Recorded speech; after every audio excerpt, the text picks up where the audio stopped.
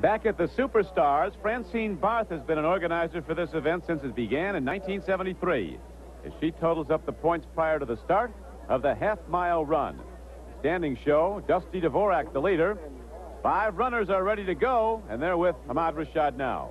All right, you know, with the competition we got here, we'd have one whale of a relay team, but a 440-yard relay team. But this is the half-mile, James. Your strategy coming in here? This wasn't a smart move on my part. I mean, I could be at home watching this on television, but here I am, caught in the middle of all this shame and embarrassment. Yeah, but you have the fastest time of everybody in this event. Like I said, it was foolish. Carl Lewis. All right. Your strategy? I'm going to try to follow James, and hopefully everyone else will follow them, and just see how it comes out. This is going to be one race. Willie Galt, this is your specialty here, isn't it? No. You know it's not. I'm a sprinter, Ahmad. I've told you time and time. How many times do I have to tell you that? Yeah, but I've been touting you, man. Are you going to come alive here now? You been what? Touting me? Are you coming alive now? No. Rigor Morris is still selling it in. Look out for Mr. Rigg over there. Oh, yeah, I know it's perfect. This is an event that you've got to do well in. We've talked about the strategy. This is the one you want to do well. Yeah, I skipped it in the preliminary rounds because I felt confident in my other performances, and it's coming down to I have to do or die in every performance here on out. And the first 2 guys, Carl and James, are going to make it tough, but, you know, I'm guaranteed a point. All right, Dusty, those are 4 of the fastest men in the entire world. Not to shake your confidence at all, but do you have some confidence in this race? Well, you'd said we have a great relay team here. Where do I come in? Am I the coach? I'm the coach. Carl Lewis still feels the sting of heavy criticism he received at the '84 Olympics. As I was being brought up, my parents always said, well, set your mind on something and try to achieve it. And at the time during the Olympic Games, everybody around me, I mean, whether it's press, just fans, everybody was saying, Carl, you should do this, Carl, you should do this, Carl, you should do this. But there was only one person and just 2 or 3 others that were able to make that decision, my coach and myself and some others.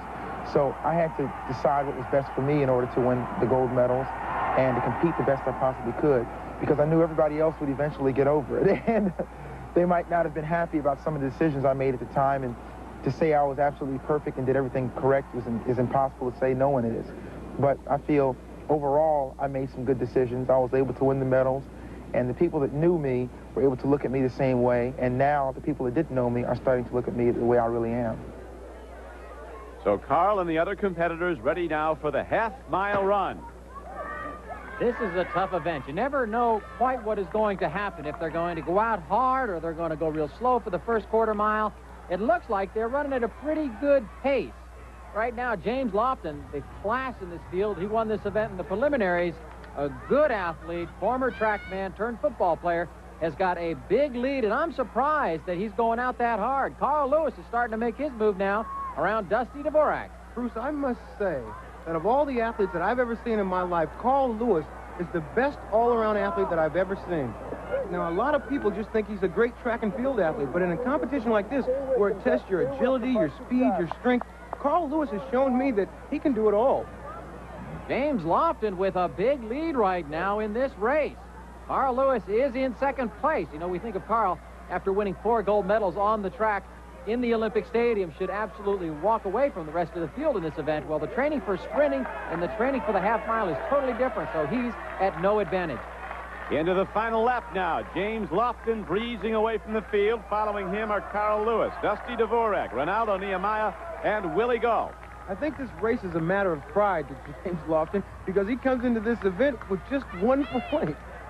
Let me tell you, he's running like he's got 1 point. He looks absolutely great. I think he would make a competitive half-miler if he wanted to train for it. Bruce, now, you and I love track and field, but I think he prefers to catch passes for the Green Bay Packers. Well, Carl Lewis is in second place, Dusty Dvorak, then Nehemiah and Galt. And look out, they have a lot of speed. They're going to make up some ground. But right now, this is James Lofton's race. They're all running for second place as James Lofton, with that velvet stride, just lengthens his distance on the second place runner. Right now, Carl Lewis holds the second. Ronaldo Nehemiah has moved into third place. Dvorak hanging in, but we'll see for how long, as we have a couple of kick runners coming up to their final turn. Boy, let me tell you, here you are with James Lofton winning an absolutely gorgeous race.